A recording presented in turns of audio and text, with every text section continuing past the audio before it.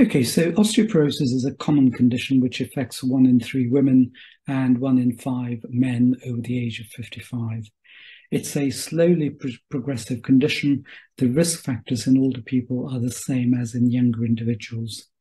For women, the risk factors are early menopause, the number of pregnancies, and whether they breastfeed their babies.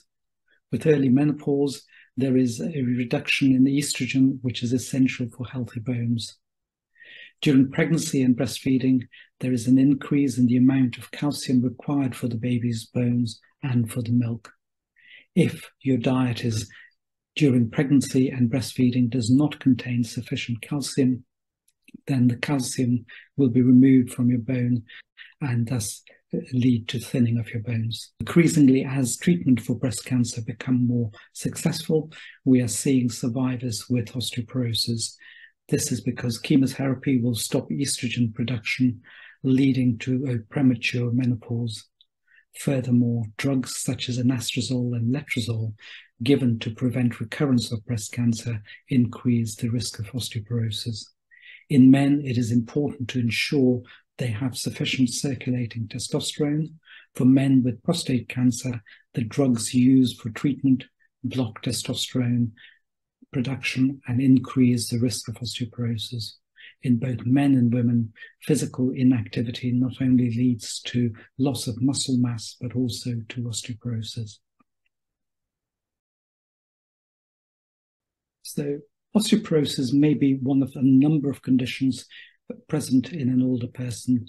The expertise of a geriatrician is to be able to evaluate all the conditions which an older person may have, and then to create a management plan which addresses the problem and take into account the wishes and expectations of the patient.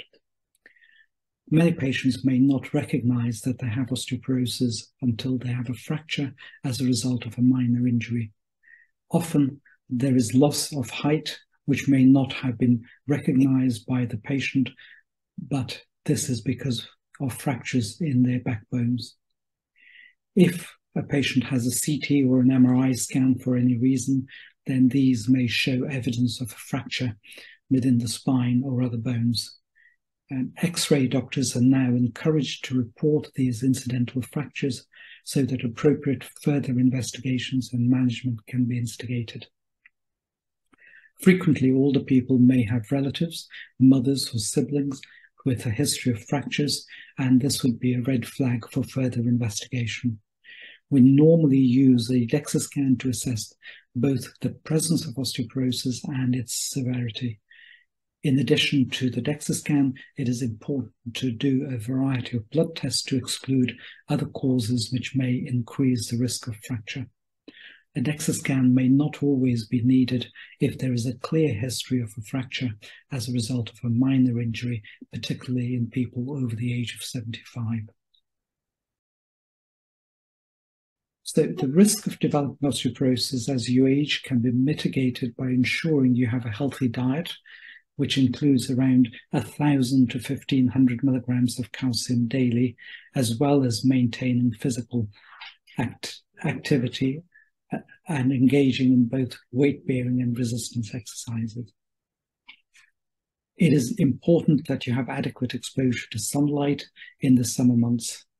I generally advise my patients that they expose their arms and face to sunlight without sun cream for 10 to 15 minutes or until their arm and face feel hot, then put on the sun cream, as even the lowest sun protection factor will stop your skin from making vitamin D.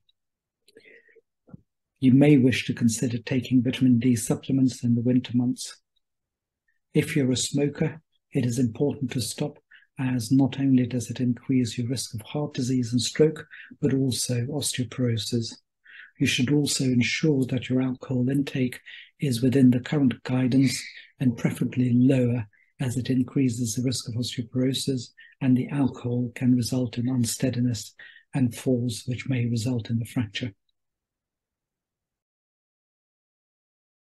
So as I've already mentioned above, the skill of a geriatrician is to be able to assess patients with multiple symptoms and ensure that the treatments do not interact and cause side effects which can be serious. It is therefore essential that your clinician is aware of all your medications and conditions so that appropriate treatment of osteoporosis can be commenced. Like all medical treatments, treatments used for osteoporosis have short and long-term side effects. It is important to tailor the treatment that is most appropriate for you. Until recently, the treatment options were fairly limited, with most people being only eligible for what we call bone-sparing agents, which are also known as anti-resorptives. There was one drug which made new bone, known as an anabolic agent, and its use was restricted in the United Kingdom for people with very severe disease. In the past year, we have another anabolic agent which is available for people with high risk of fracture and can be used without the restrictions made on the other drug which has been available for some time. So your bones are living tissue, and the treatments tend to affect the way in which the bone cells work and interact.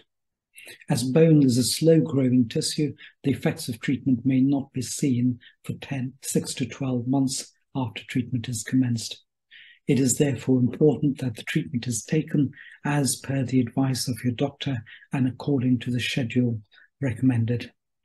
There are blood and urine tests which can be done to see if a person is taking the medication and whether it is having a required effect. However, most of these are currently used mainly for research purposes.